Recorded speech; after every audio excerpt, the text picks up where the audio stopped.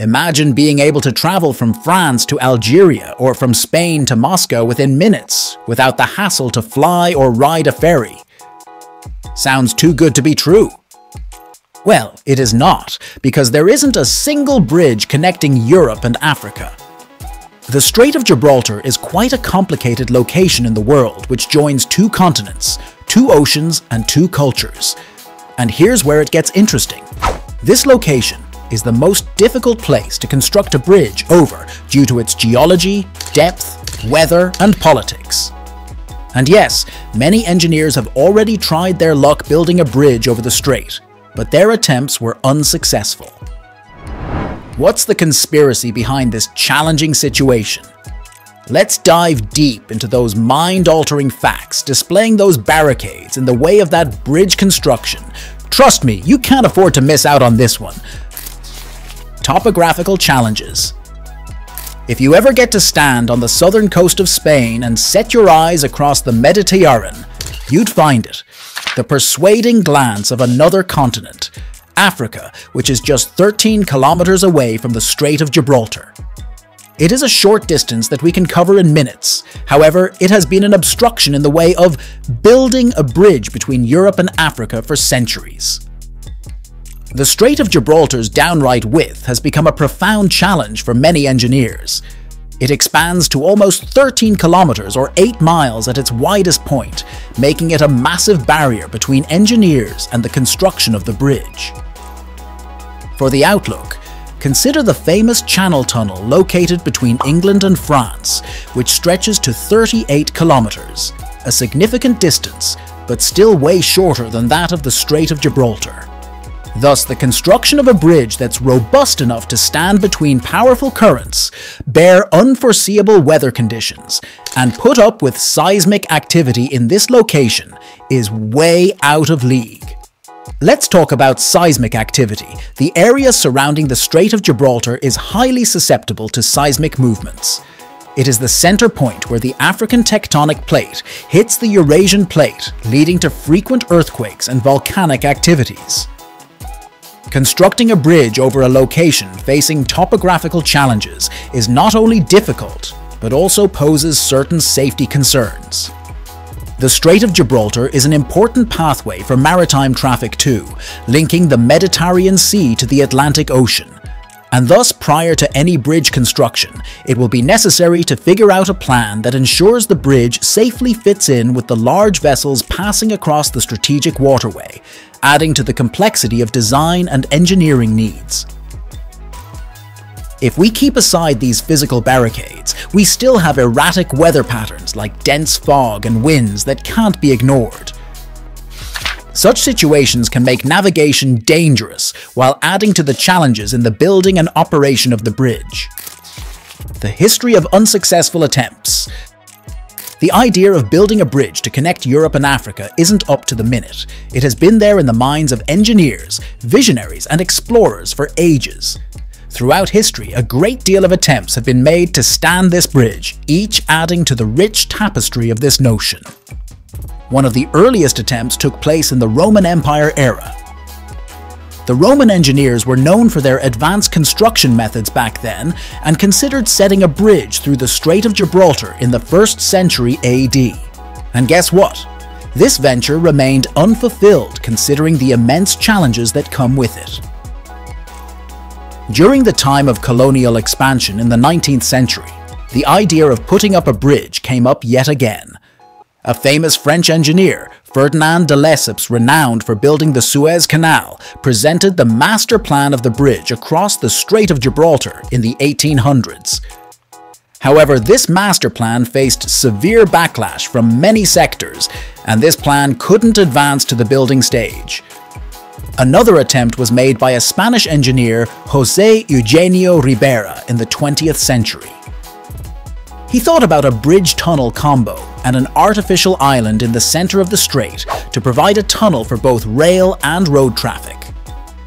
However, Ribera's thoughts stay limited to the imagination given the financial and technical restrictions.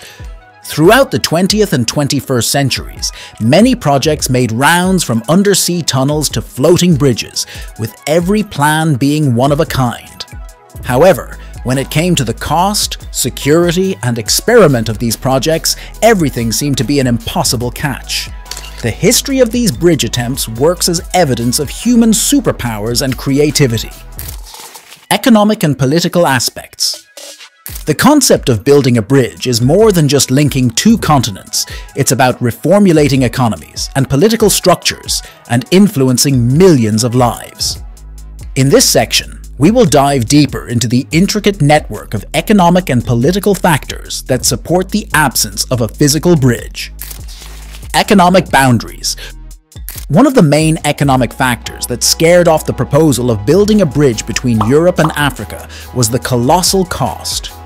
Assembling a bridge through the turbulent water of the Strait of Gibraltar would need a huge investment both in materials and manpower, apart from technology. Adding to the intrigue, security measures and maintenance would also be available at a considerable price.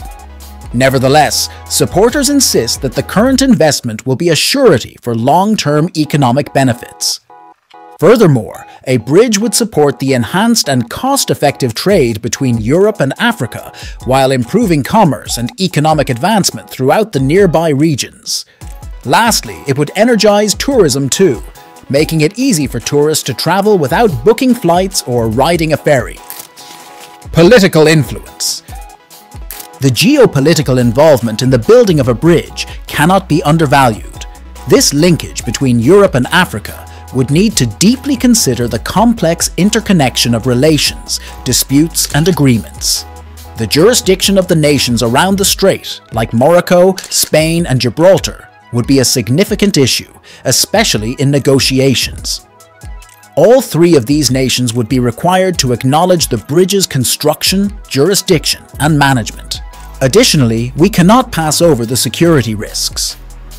The construction and composition of the bridge would need to be carefully sorted to guarantee safety and control of traffic while closing down the risks of illegal immigration, smuggling, and other security concerns.